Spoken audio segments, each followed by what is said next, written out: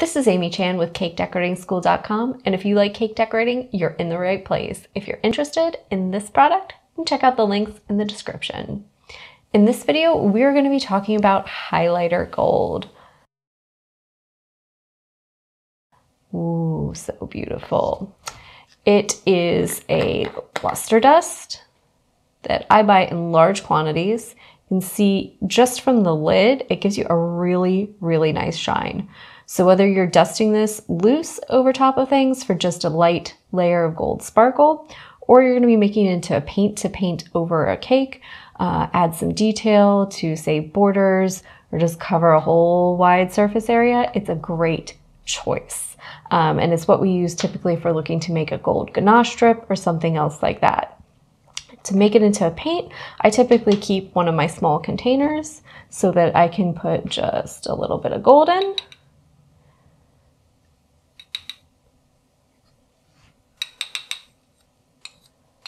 And then I want to dissolve that powder with a clear alcohol.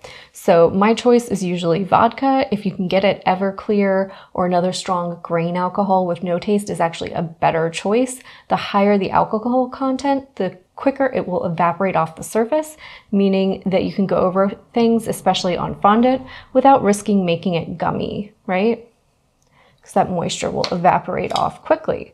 So you just want to put in a little alcohol. You're looking to make a nice paint that's somewhere between, kind of like just a little thinner than I would say a slurry. You want a lot of gold in there, right? So you get nice, even coverage.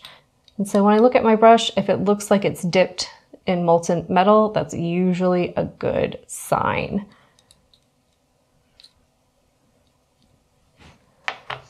And then it's ready.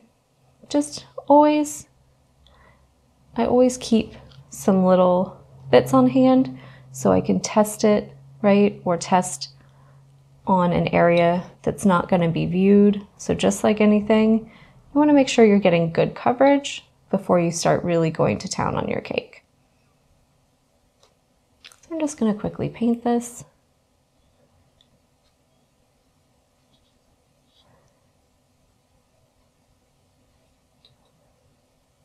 And if you're getting any streaks or anything like that, sometimes that means you just need to add a little more gold to the mix to make your paint more intense, or you can allow it to dry, set up completely, and then go back in.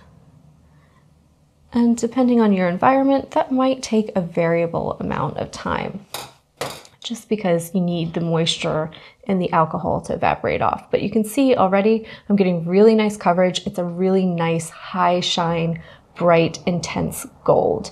A few tricks: if you color the fondant, ganache, or whatever you're going to be painting a gold brown tone before you paint, it gives you a background color that you're less likely to see any show through, and you'll need less coats to cover it completely and get a really nice effect.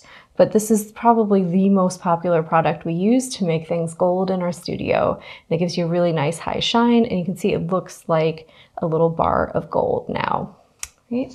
So it's definitely a great buy, and we buy it in the large size because we go through a lot of it, but it's also available in smaller pots and containers if you want to give it a try. If you're interested in more videos about cake decorating materials and equipment, or just cake decorating itself, you can follow us on Insta or YouTube at Cake Decorating School. If you think you might be interested in yearly membership, you can go to www.cakedecorating.school.com for more information.